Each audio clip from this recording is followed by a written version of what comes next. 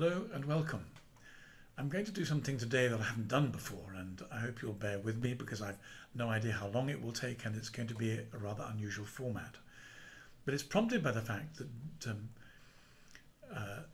Jordan Peterson has given a new interview to a man called Peterson and Pageau. Jordan's been ill, as you know, and has had the greatest difficulty in regaining his physical health and his mental equilibrium. And for a lot of us, one of the questions we've been asking over the last couple of years is, does Jordan Peterson believe in God? Is he a Christian? How is it that he's managing to be so enormously competent in conveying the faith or bits of the faith to people in a way that people like me haven't been able to do, the clergy in particular? A couple of Catholic theologians have just written a book critiquing his excellent lectures on the Old Testament and saying, how is it he manages to gain an audience of hundreds of thousands whilst we only get dozens, if that? And the answer is because, of course, the church has lost its way in the last 300 or 400 years. It's been seduced by a particular rational culture, an empirical and rational culture, and it's lost touch with the enormous power of its own resources, in particular the stories and the narratives in the Bible. Jordan Peterson has discovered them. And so, not being a Christian, not believing in God exactly, well, we'll look into that during this conversation. He has presented the existential authority and the integrity of the narratives he's found in the Bible because they're archetypically true. Now, what's an archetype? An archetype is a model or a pattern or a person or an image that has a universal applicability to everybody. So the saviour archetype, Frodo in Lord of the Rings is a saviour archetype. He goes heroically on a rescue mission, and with all the right courageous elements of his personality, he saves the day. And so, psychologically speaking, Jesus is seen by people like Peterson as an archetype in that Jesus is true, he's real, but he's real as an archetype, but not as the saviour. What he says is true, and how he presents it is true, but not in terms of personal relationship with him. And it's this shift from Jesus as being true archetypically as a saviour figure to Jesus as my saviour, my truth, my way, my life, that is the leap that Peterson has yet to make. What I want to do today is to do something that's a bit unusual. I hope I'll be able to do it in a convincing way that carries you with me. I want to look at the readings that we have for the second week of Lent, which are the Transfiguration.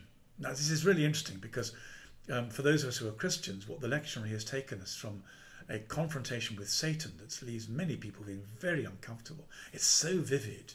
It treats Satan as so real and so pungent and damaging, so in your face, in a way that people find very difficult to talk about, partly because Jordan Peterson's psychological colleagues have rubbished the idea of evil as it's come through, particularly through Freud and through Jung. We'll talk about Jung and evil later on.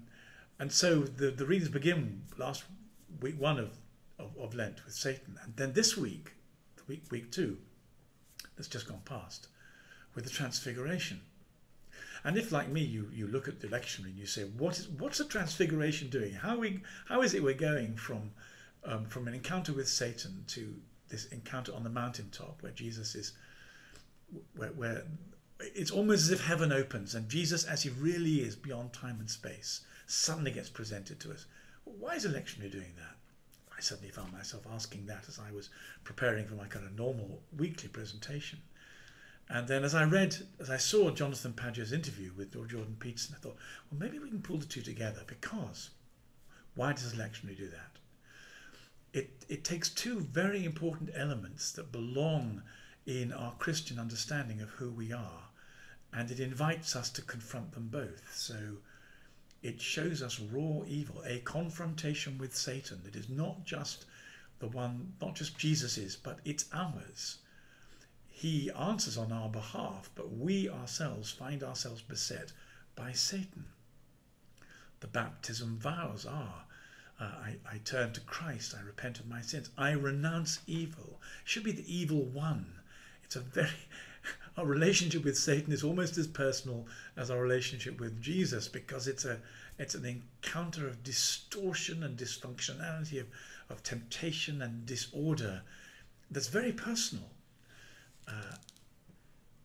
And only if we take evil seriously, and as we struggle with evil outside ourselves and inside ourselves, as we struggle with evil in our mind and in our heart, as we struggle with evil that is structural and evil that is metaphysical, only so can we begin to make sense of what the Christianity teaches and receiving Jesus as our Saviour.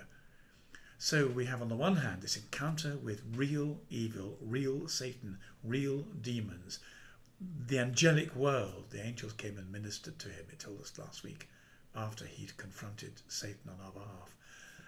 And at the same time, this astonishing event on top of the mountain, witnessed only by James and John and Peter, where Jesus glows with this nuclear holiness that's going to prefigure the resurrection, and also, astonishingly, involves Moses and Elijah. Suddenly, the whole Enlightenment project in Newtonian terms, as we've known it for the last 3 or 4 years, is ripped apart. and suddenly time and the time-space continuum, helpfully joined together by Einstein, time and space belong as one phenomenon.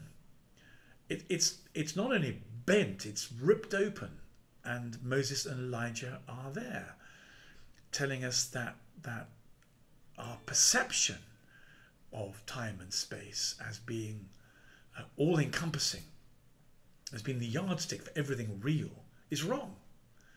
Actually, time and space are permeable. Heaven breaks through. The Jesus event, the incarnation, is Jesus breaking through into time and space. He rips it open. Mary's womb, the Mary event, the incarnation, is the ripping open of time and space and the placing of eternity in. And eternity is going to break open time and space from the inside as Jesus is born. And we see an intimation of that as Moses and Elijah appear on the mountaintop and Jesus is transfigured. And we suddenly see that time and space is boundaried by eternity.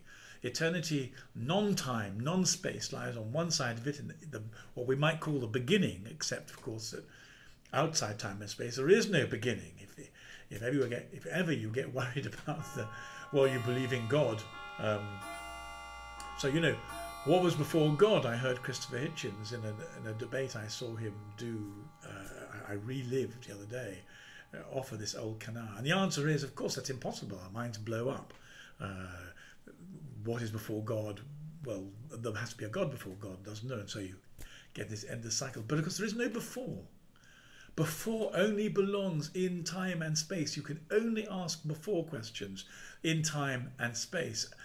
If what is outside time and space blows time and space open, there is no before, there is no after, there is only is. Which is partly why God's name is so exciting at the burning bush. I am that I am, I will be that I will be, I was what I was. That is a threat to time and space. It is limited. When God breaks into it, it is contingent. It is temporary. The time-space continuum is going to be enfolded and dissolved by something much, much bigger. So that's what the Transfiguration begins to warn us is going to happen. Two things then. Evil on the one hand, which we have to take seriously and treat realistically, and if you like, literally. And a Jesus who is going to break open time and space and rescue us personally. And only as we deal with these two things can we then find some of the answers to the questions that Jordan Peterson is going to raise. So what I want to do now is to because not everyone, it may be that some people will listen to this who haven't come to my catecheses before, and so I'm going to read the bit of the Transfiguration, and I want to go through the interview with Jonathan Pageau. So at this point I'm going to become a bit more lame, and as I start beginning to read from a text, I hope you'll forgive me as it becomes more truncated. But let's go to the text that we have for the second Sunday in Lent. It's written in St. Mark. So Jesus took with him Peter and James and John and led them up a high mountain where they could be alone by themselves. And there in his presence he was transfigured. His clothes became dazzling white, whiter than any earthly bleacher could make them. Elijah appeared to them with Moses, and they were talking with Jesus. And then Peter spoke to Jesus. Rabbi, he said, it's wonderful for us to be here. Let's make 3 tents, one for you, one for Moses, one for Elijah. He didn't know what to say. They were so frightened. And a cloud came covering them in shadow, and there came a voice from the cloud, this is my son, the beloved, listen to him. And then suddenly when they looked round, they saw no one with them anymore, but only Jesus. And as they came down from the mountain, he warned them to tell no one what they had seen, until after the Son of Man had risen from the dead. They observed the warning faithfully, though amongst themselves they discussed what rising from the dead could mean. Now normally I'd want to start talking about Moses and Elijah and what the transfiguration meant, but instead I want to begin with Jesus binding them to silence as we go into this interview between Jonathan and Jordan. Because, and let me declare an interest here. For 20 years I taught psychology in university. I wasn't as competent a psychologist as Jordan Peterson was, who was a clinical psychologist and a full-time professional therapist and an experimental psychologist. He brought in a certain amount of hard-nosed science into his psychology. But nonetheless, I taught the psychology of religion and developmental psychology and Freud and Jung. And so I first came across Jordan Peterson whilst I was also a psych professor and saw his maps of meaning and thought, wow, this man has got to what I wanted to do earlier than I had. I was very impressed with his work. And then, of course, the next time I saw him was when he was confronting Section C16 in the Canadian legislature were planning to impose and to demand a certain form of speech. And then Jordan Peterson erupted on the world stage, and it was quite extraordinary to see what happened. And he's burnt out. He's been attacked, and he's been attacked not just by, well, who has he been attacked by? That's one of the interesting questions, isn't it?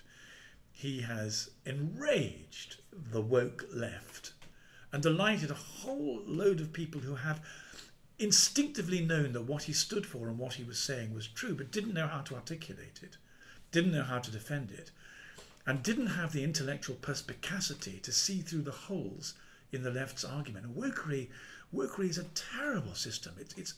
This representation of Marxism is immensely dangerous to us because it's a form of utopianism with no forgiveness. And in case you're tempted to become woke, it values people by the categories they belong to, never because of the individual worth of who we are. Now, this is where Christianity comes in, because Christianity, utterly wonderfully, doesn't see us as male, female, Jew, Greek, tall, small, ugly, beautiful, clever, stupid.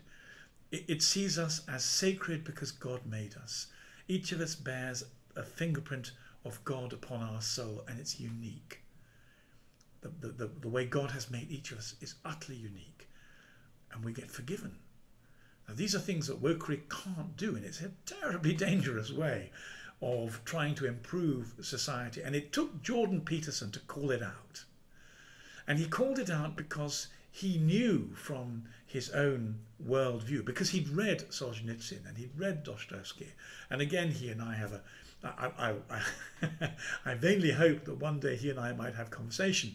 I would love it because we share so many things, and I want to tell him about Jesus. I want to answer his questions. I have to say, Jonathan Pageau did a most wonderful job. So maybe it's done. Maybe it's done. But nonetheless, his conversation with Jonathan raised a number of issues, and I want to expand them further, which is partly what I'm planning to do now. I see we've got a quarter of an hour in, and so this may turn out to be something of a lecture. I hope I'll be able to carry you with me. But of course, the great thing about YouTube is if it gets boring, you can stop and start again. So the first thing I think we want to ask is, why did Jordan Peterson get into such trouble? Why did he make people so angry? Why have they sought to destroy him? Well, as a Christian, of course, we know that this isn't just people. When you stand up and speak for God and for the truth, for the way, the truth and the life, and Jordan Peterson has, by and large, 90% of what he's been saying has been Christianity. There's been a very interesting overlap because he's a Jungian. And for a while, I abandoned the essence of Christianity, of Orthodox Christianity, and became a Jungian too. And one of the reasons why I feel so strongly and passionately in defence of Jordan Peterson and what he's been saying in the public space is because I've tried out Jung and it doesn't work. I gave up I didn't give up Jesus so much as I slipped away from Jesus and flirted with Jung because I found certain questions too difficult and too painful to answer as an Orthodox Christian.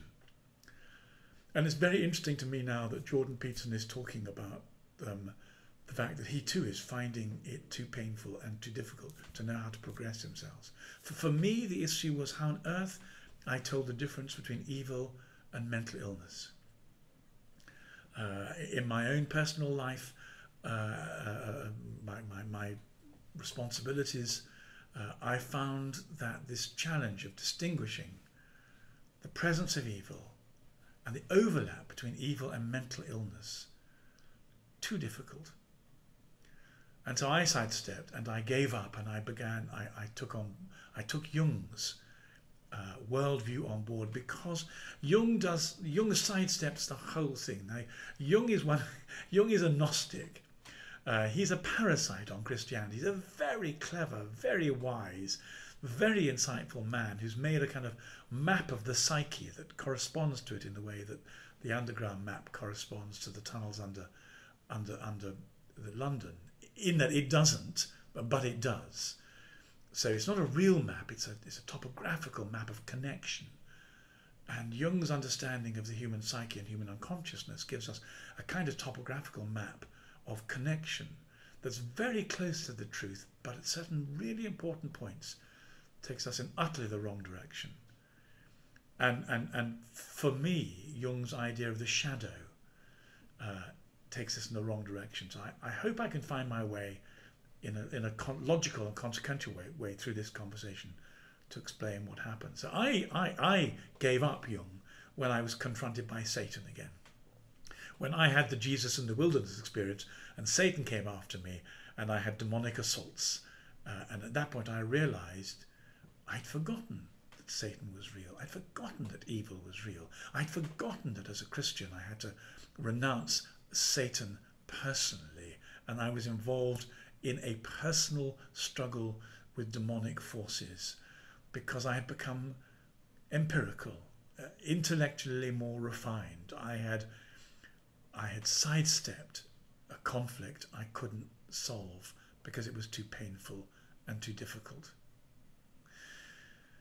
Let's go, if you're still with me, let's go to the interview that Jonathan Pageau and Jordan had. I don't think I'm likely to be able to have a conversation with Jordan Peterson, so this is as close as it may be that I'll be able to get.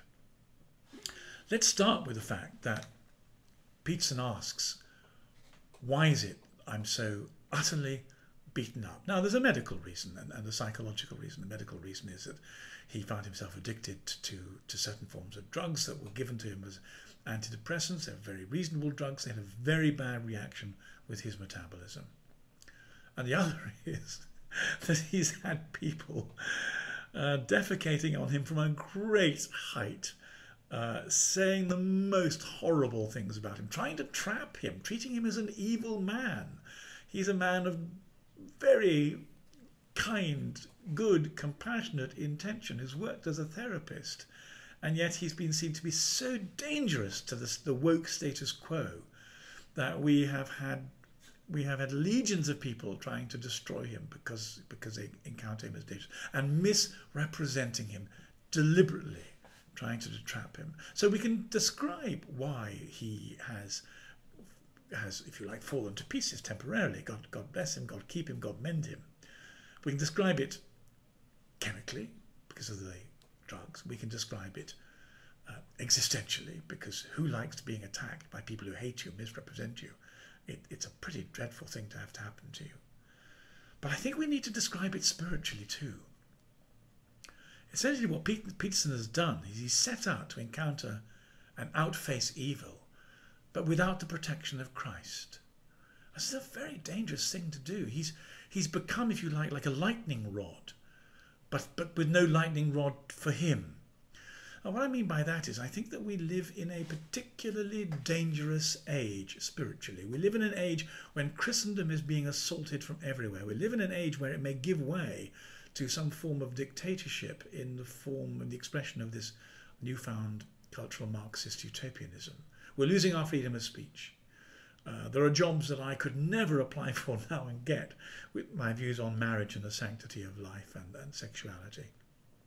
All this has happened in the last 10 years. And from a Christian point of view, we have to see the destruction of the Judeo-Christian ethic, the silencing of Christians, the silencing of free speech. We have to see that as evil.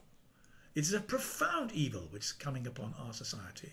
And poor Jordan Peterson has stood up almost single-handed to confront it, and needless to say, been profoundly assaulted. And he's done it without being integrated into Jesus, without the spiritual protection that a Christian has, without the spiritual weapons. Now, he has formidable intellectual and psychological armoury, which he's used to the most wonderful extent. And I'm one of those who sat down with glee and clapped my hands and been enormously excited at the gladiatorial way he's gone in to face very clever, very sophisticated, sometimes well-meaning, but sometimes malevolent people.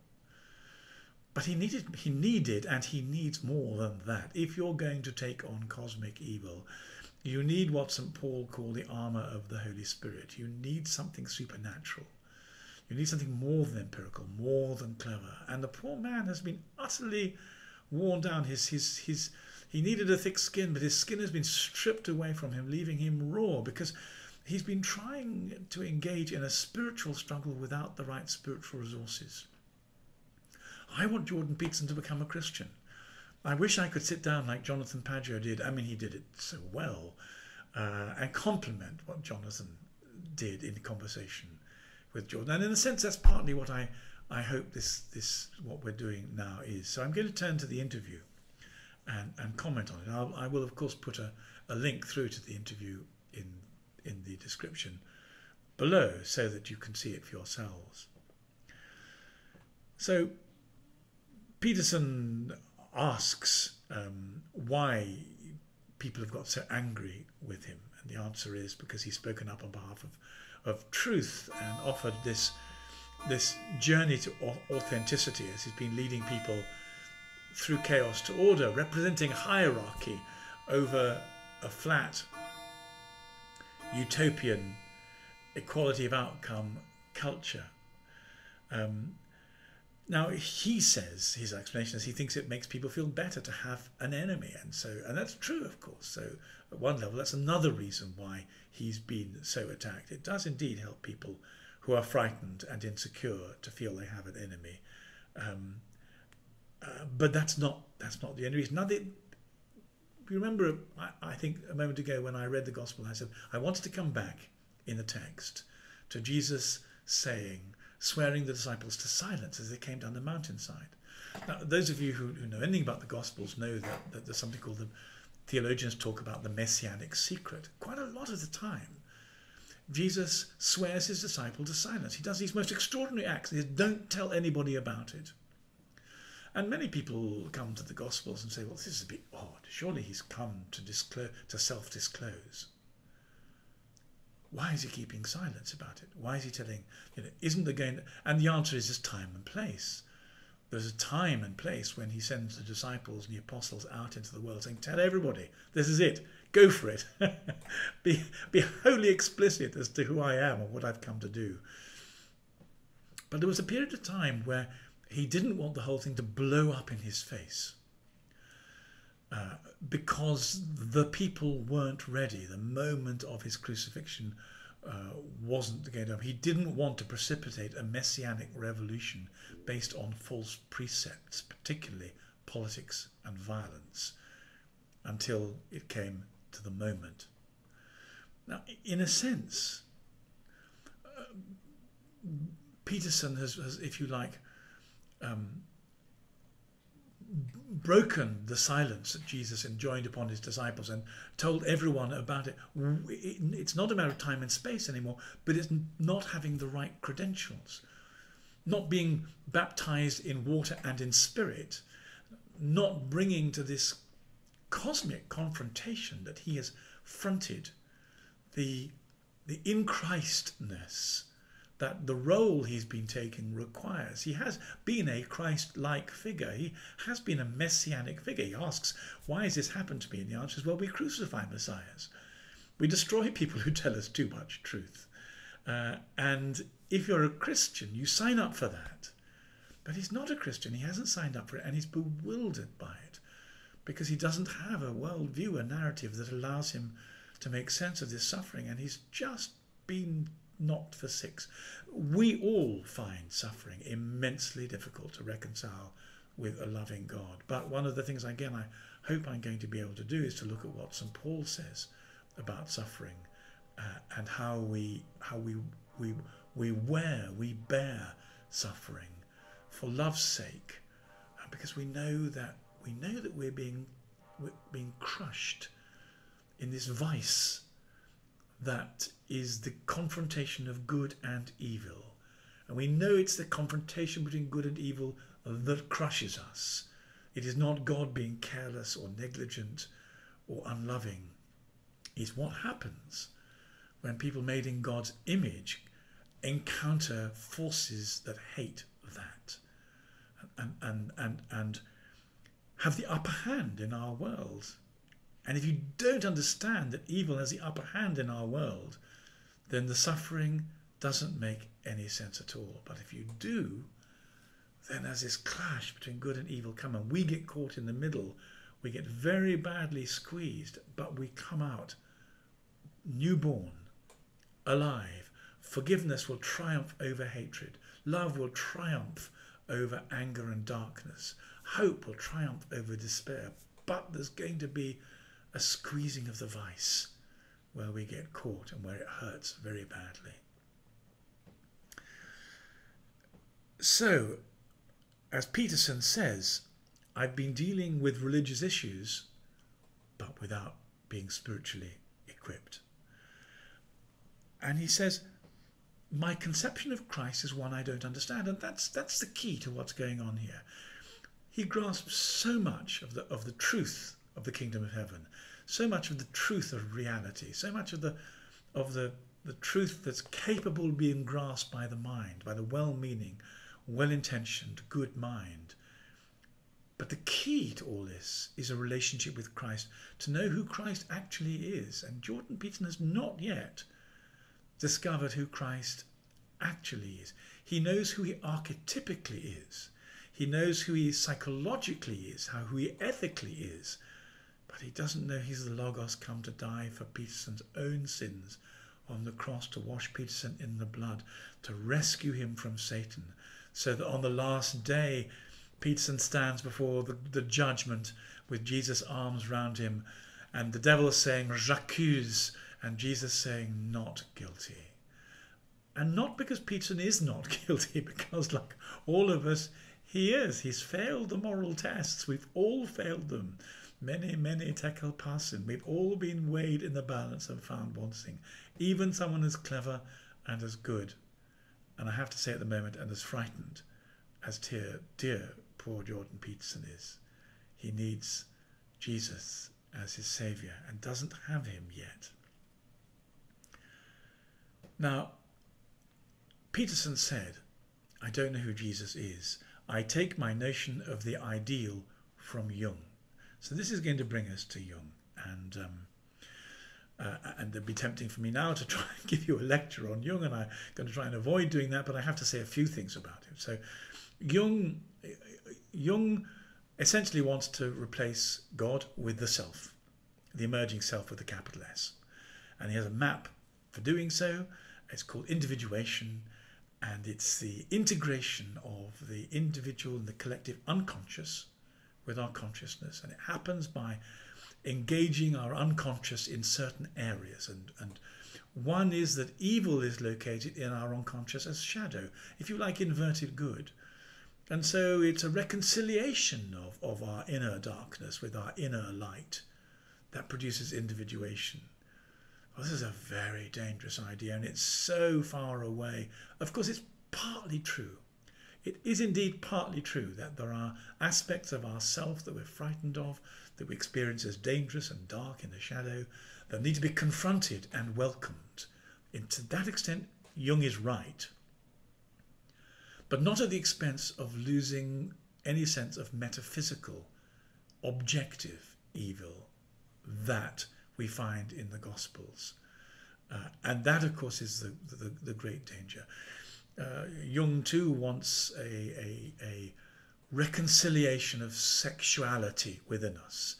So he thinks that, we all contain the opposite within us. If you're a man, you contain the archetypal eternal feminine within you, and you need to meet it, introduce it, welcome it, integrate it.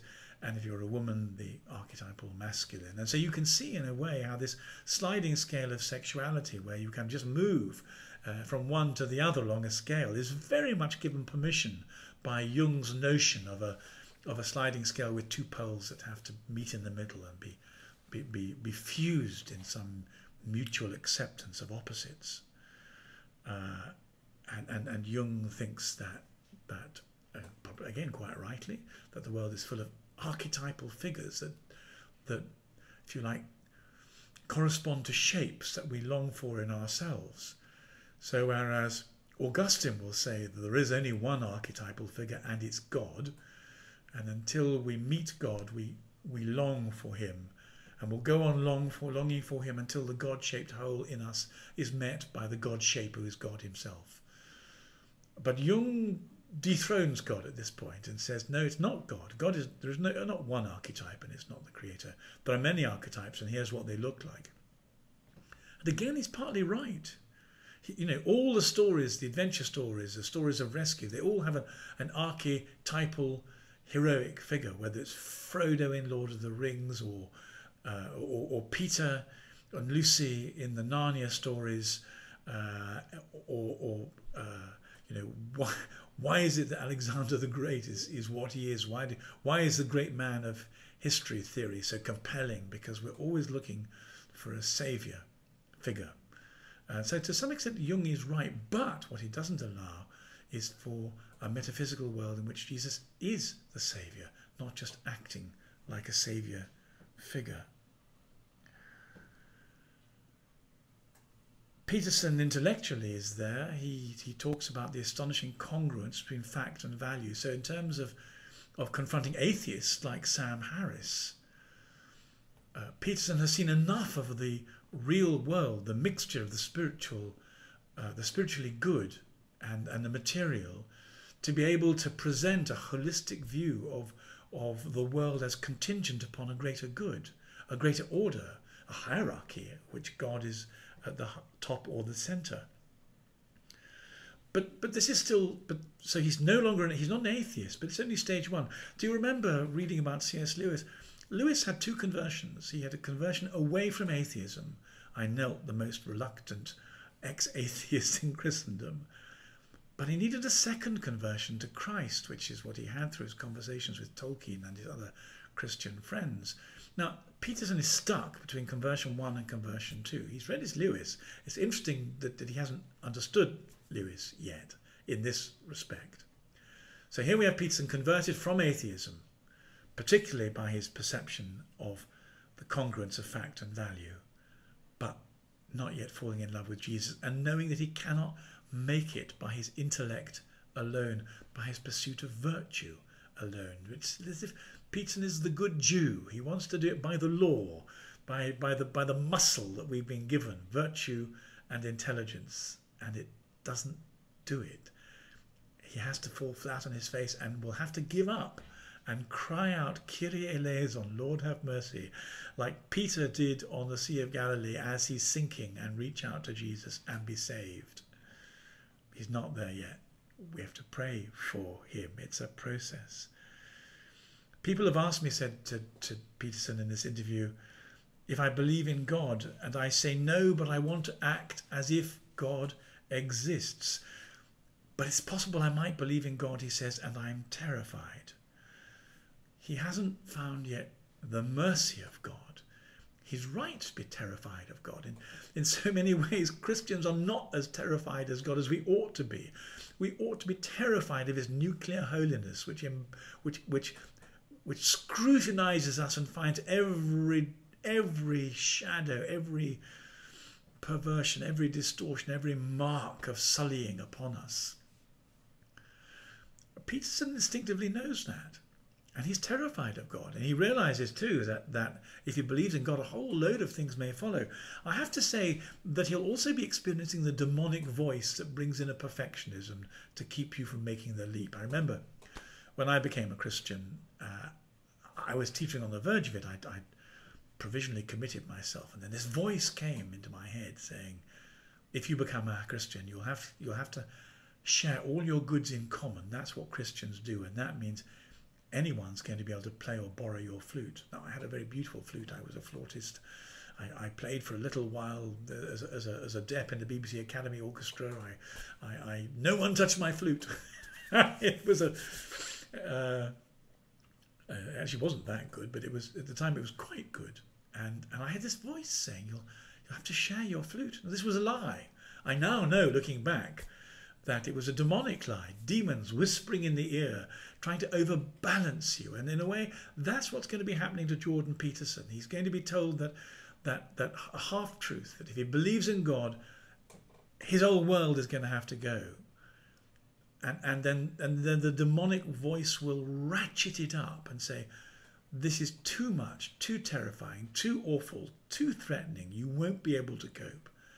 Because they won't tell you that as you let go of the old world, you get caught by the new, and you are not between the two trapezes for more than a nanosecond before you're embraced by heaven and held tight and safe. But he'll hear a voice terrifying him. He's clearly heard it, and he's frightened of believing in God.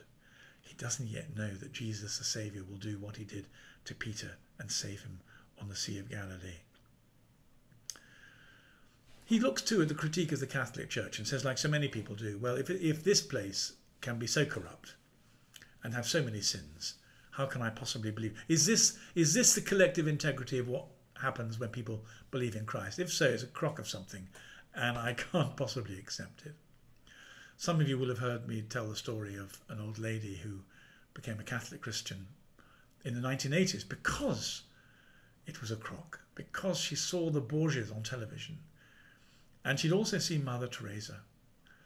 And she said to herself, in answer to the question, how can the church legitimately contain both the Borgias, incest, rape, anger, power, greed, horror, perversity, and Mother Teresa, this saintly woman who pulls children out of dustbins? How is that possible? And a lot of people say, well, it's not possible, so I can't possibly believe.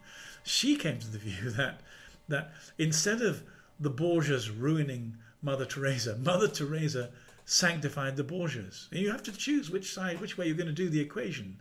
Once again, the voices in our head will invite us to go the Peterson way, but the little old lady way is equally valid. A church that's been corrupted by evil, and evil, of course, evil assaults the church. Of course, evil delights to pervert priests and bishops and cardinals and monks and saints. That's what evil does. It's its job. We should not be surprised to find the church under constant attack, constant perversity. The question is, how does it deal with that perversity? And the answer is, it gets on its knees and it prays for forgiveness and it repents and it puts things right and it starts again. That's Christianity. But you never hear that talked about. That's the Christian gift that we have. And so quite rightly, the little old lady sees Mother Teresa as the antidote to the Borgias. So yes, the church has done the most appalling things. We in the church have done the most appalling things. We, including me, perhaps including you, have failed in the most ghastly ways, known only to God and our confessors. And the reasons why, facing the charge of hypocrisy, we don't give up is because we're offered forgiveness on condition of repentance.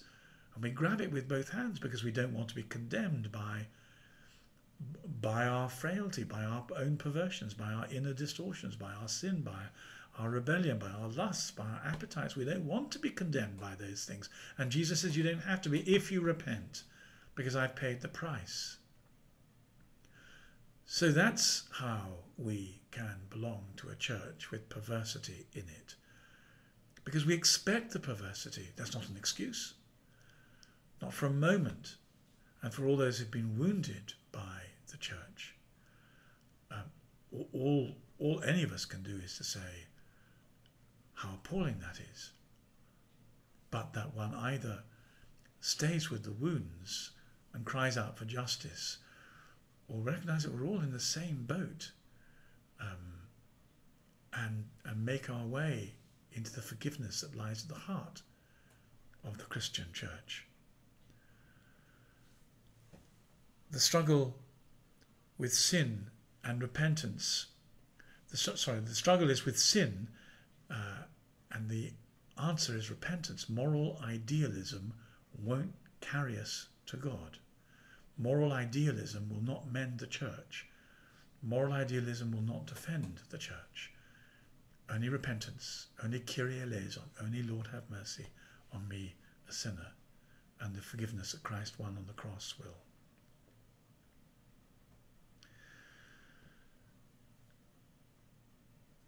He goes on to say, a version of that, Christians, he says, don't manifest a transformation of attitude that allows the observer to believe they believe. In other words, looking at us, who would believe in God when they look at our lives? Well, that's a perfectly reasonable thing to say, and it's hard to know how to respond except say that there are some Christians who we look at and we want to believe. I mean, there's a priest in the concentration camp who gave up his life for someone and was gassed instead of a Jew, and you look at that and you say, I can believe.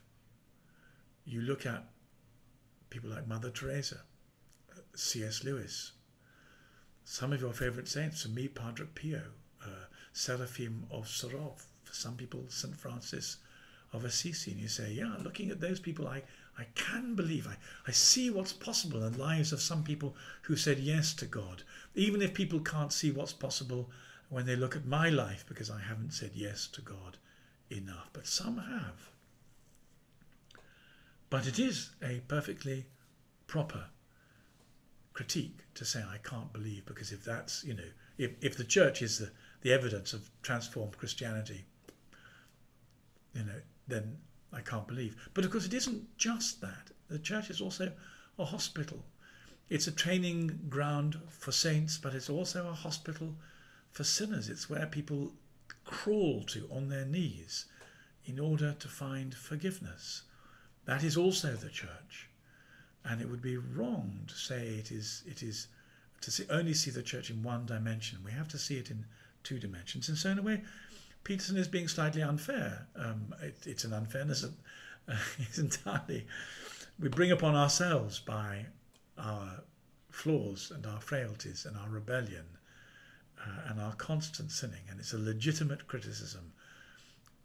But it's also legitimate to say it's not the only way to look at the church. There is another way. It's a hospital. I was very moved by Rod Dreher, who said that he met his wife by going to see a weeping icon of Mary. And both he and his wife had become interested in Mary, and they met there, they said their prayers, they decided to get married in front of this icon, and this propelled them into a life of Christianity and joyful marriage together. And they discovered that the priest who was the custodian of the icon was a fraud. The whole thing was a setup, a con. It was a fake. The icon was made to weep. It wasn't real. There are real weeping icons. This wasn't one of them. And not only that, but the priest was guilty of all kinds of sexual perversion and sin. And Rod Dreher said, on the day of judgment, when this man quite rightly comes to face the truth about his immorality, on the day of judgment I will be there at the foot of the cross, standing up for him, because there was goodness also, as well as deep perversity, that came out of what he did. My life was blessed. I have a wife, I have children, I have a family, I have a faith. And in a very odd way, this perversity couldn't stop goodness flowing out from the church and touching Rod Dreher. And when I read, I will be standing there pleading for his forgiveness, I almost burst into tears. Because that is the other side of faith and of this mysterious economy that is both justice and mercy that we all face. And I hope there'll be people at my judgment standing as I have to face up to the full and awful truth about my own journey, saying, but I came to eternal life, to forgiveness, through that incompetent, willful, wounded man's life, and I hope God will count it as righteousness in the final economy of what happens. Not that I know how judgment works. That's beyond any of us.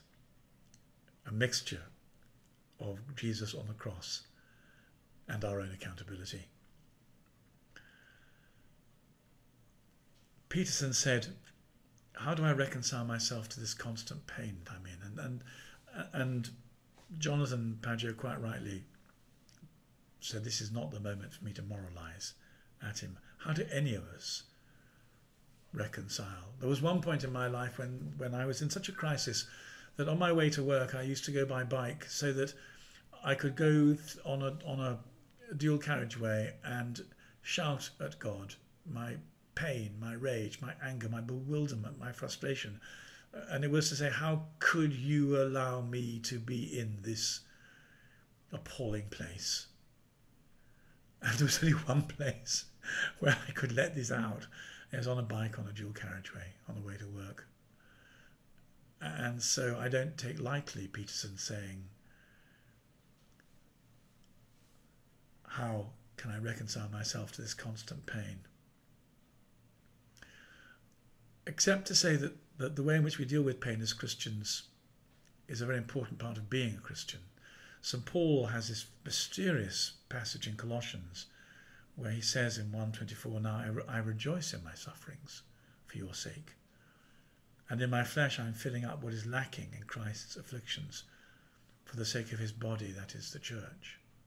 This is behind the whole notion that Catholics have, particularly of offering up suffering on behalf of somebody else, on behalf of Christ, on behalf of the church, on behalf of somebody else's own sin, suffering in some very profound, alchemical, metaphysical way can become redemptive by the act of bearing it in love. I have to say this is a mystery that I'm still trying to digest and understand and live through and work through. And there was a moment, I'm trying to write a book about my journey to Catholicism, and it's hard to know how much one should say about one's private moments. But there was a point when I was in Thésée, and I was saying to Jesus, you need to take some of this pain away. You need to come and rescue me. This is too much. Late at night in Thésée, on the hill in Burgundy, this ecumenical monastery, the people in real pain would stay praying, singing and praying long into the night. And I was there, and suddenly, to my great surprise, the Lord appeared to me on the cross and spoke to me and said, I will I will help you with your pain, but first of all, will you help me with mine? And I said, Lord, I don't know what you mean. Will you come onto the cross and bear my pain? Well, what else could I say but yes? And I found myself in the spirit, I don't know, in some sense, some very real sense, lifted onto the cross and being crucified. And within a very short time indeed, I said, Lord, you have to put me down. This is too difficult.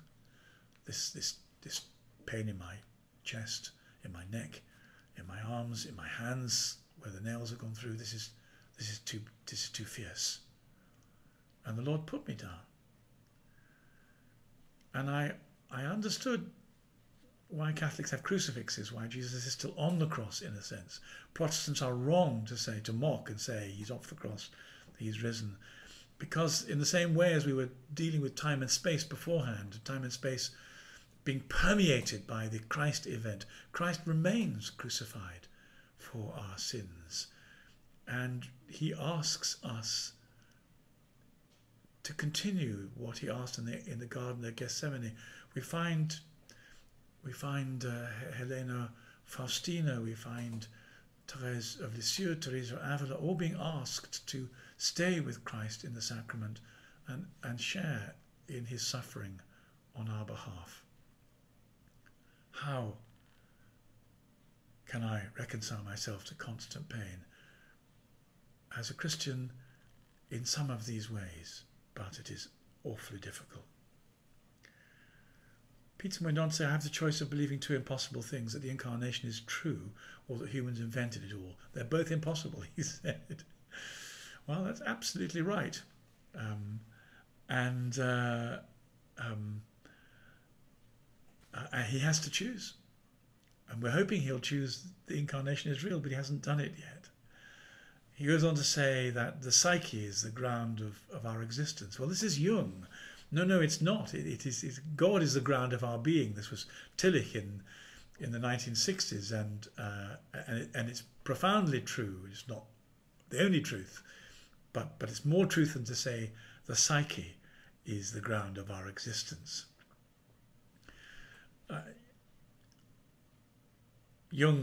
Peterson talks about a book of Jung's called The Ion, where he looks at the convergence of Christianity and the symbol of the fish, and wonders if Jung was right about this, and wonders how the unconsciousness has located the fish with Christianity, and talks about the value of astrological signs and so on. I think the answer to this is the answer that C.S. Lewis gave when he discovered that in the East there were all kinds of stories about virgin births and gods, and people said, see, Christianity is just one of these. And he said, no, you've got the causation the wrong way around. Because the virgin birth and God becoming human is the key to everything, you will find echoes of it everywhere, prefiguring echoes. And that, I think, is what Jung was discovering in terms of the overlap between astrological signs and Christian symbolism.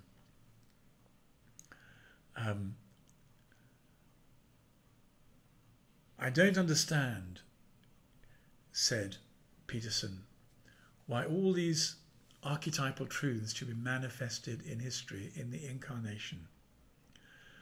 And at this point he either has forgotten or he has not yet read Anselm and Augustine. We cannot get to belief by understanding.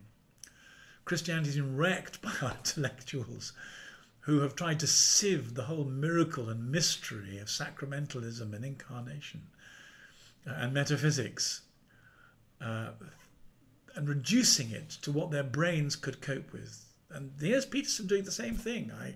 I can't get all this into my intellectual framework. And Anselm said quite rightly, neque enim quado intelligere ut credam, said credo ut intelligam. I don't seek to understand in order I may believe, but I believe in order I may understand.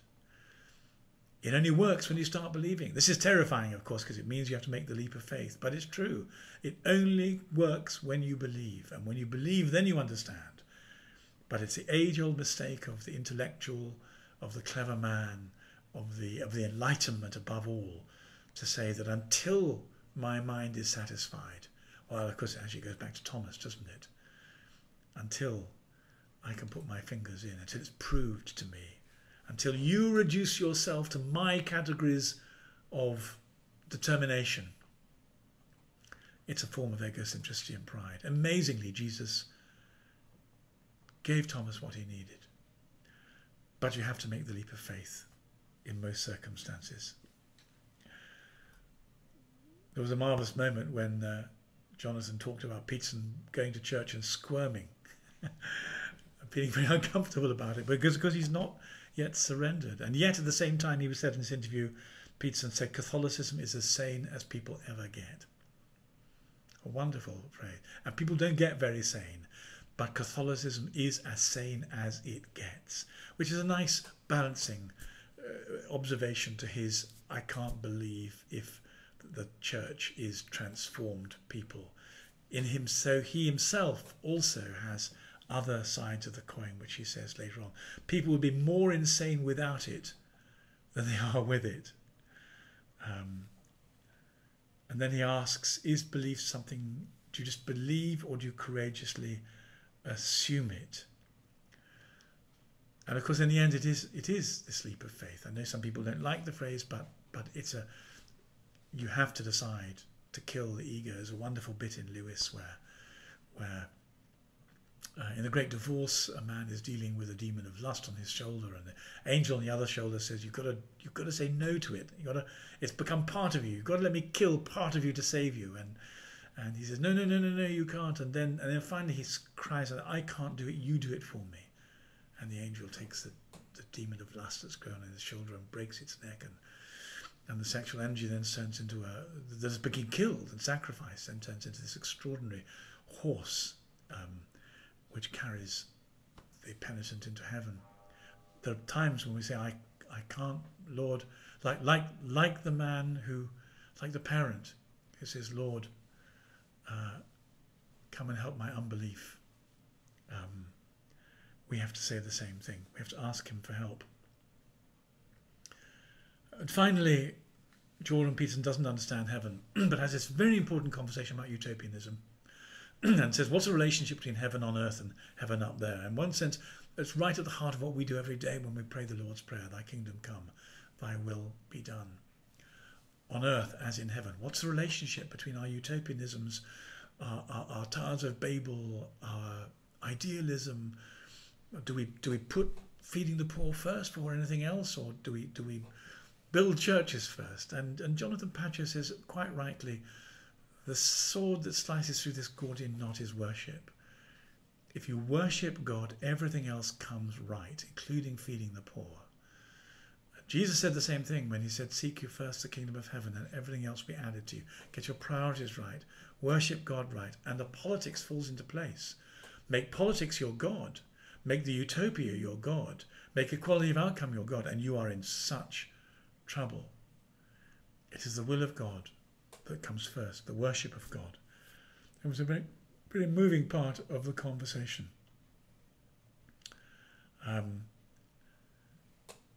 Does the fact that's how it is, does the fact that that's how it should be, rather, mean that's the way it actually is? Is the idealism I've grasped, does the fact that I've grasped it mean that it's true?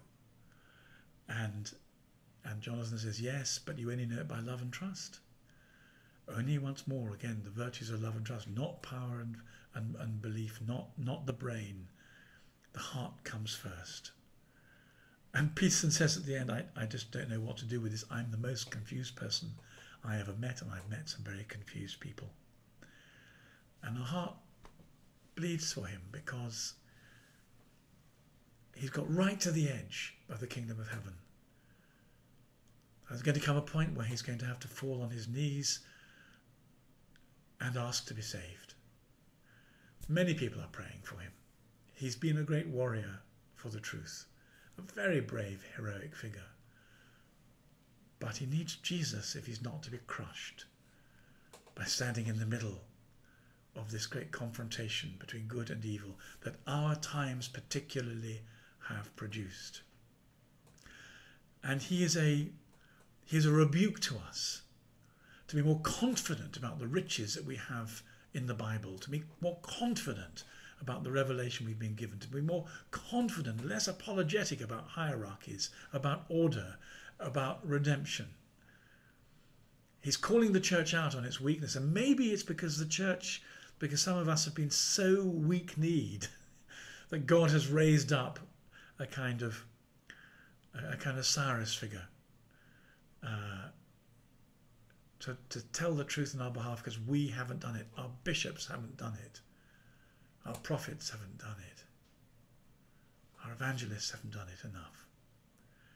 So perhaps we the church should step up to the mark, and that would leave Peterson off the hook. We have intellectuals who can do this too, but it's taken Peterson to find the courage to stand in the public space and confront the demonic wokeness that is going for the jugular of all that Christ came to do. Let's pray for him, and let's also be grateful to him for the clarity he's brought to us for what the kingdom of heaven is, what our priorities are. And as we look at the transfiguration, to take seriously our struggle with Satan on the one hand, and this theosis, I haven't discussed that, huge subject, but this transformation is not individuation, it's not the reconciliation of opposites, it's not the development of all potential, which is the Jungian story. It is theosis, it's sanctification, it's Christ being born in us and us becoming like Christ, which is the work of the Holy Spirit. That's what the transfiguration is about. It tells us in the way that Christ was transfigured and transformed, so will we be. The light of the Spirit of Christ will so burn and shine within us that we too are on the road to transformation and transfiguration. To God be the glory forever and ever. If you stayed through with me through this whole hour, thank you for your patience, thank you for your attention. I hope we'll have a good conversation in the comments below. God bless you.